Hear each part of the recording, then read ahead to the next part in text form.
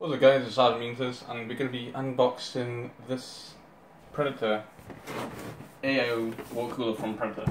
This is the 360 version, and this is the reason why I've had to take my PC apart. This is the RV 1.1 version, the revision version, because this part here, well, this is the diagram, is that they have a seal in it, and that broke down, or it didn't seal properly. So first we're going to open this up, see where the tags are, open it. These are pretty fragile, so you've got to be relatively quite careful how you open them. And yes, I'm recording on 4K, that's better quality. It sounds a bit echoey because you're like facing towards my wall, so might have a little bit of a deterioration.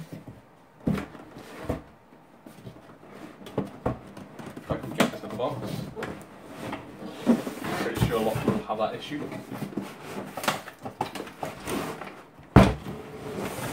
Pretty sure I'll slam it down my arm. First you have these little packs to show you how to fit them in, you know.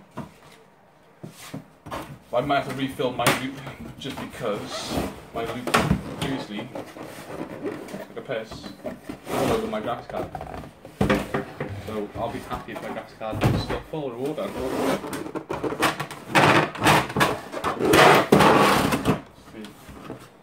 So as you can see, they've done a pretty good job on packaging alone. You know, everything fits snug, nothing's going to jump around and smash up and stuff. So let's filter that so we can get a better zoom on that. As you see, you get a back plate and a revisory back plate actually, because this wasn't actually included in the last one. They give you like a gasket, but now they actually give you a rubber gasket. I'm not 100% sure what this is for. I'm sure the rubber gasket would be for the AMD processors, but you got a back plate, which is usually for the 2011 motherboards. You have your kernel cable, SATA cable. On the right, yep, it's for connecting up the ports. Before they never come with all these little adapters. It was all pre-assembled.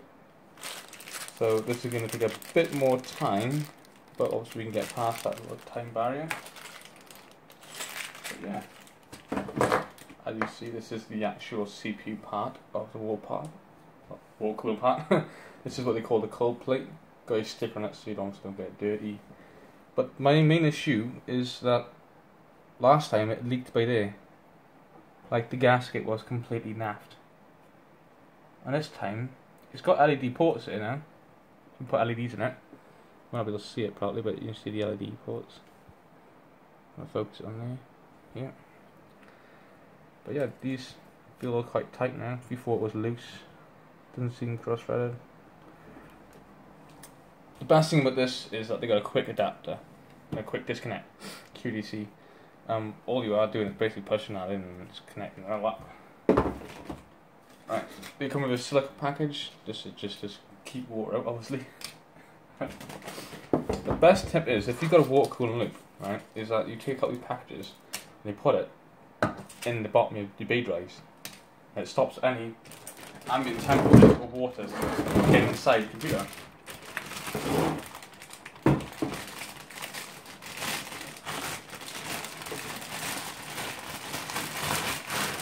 So as you can see, the pump, and I'm sure the reservoir as well, is all in one, bolted directly onto the radiator. I'm not sure what the density on this radiator is.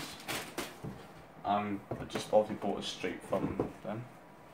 As you can see, it's just it's quite dense, I would say, because the array is pretty tight. So the XLC solution Predator from EK water blocks, you do have a top fill, and I'm sure you had a side fill somewhere. Yep, you're going to have a top fill there, the other side of the radiator. And then you have all your plug and play prep kernels, as you can see.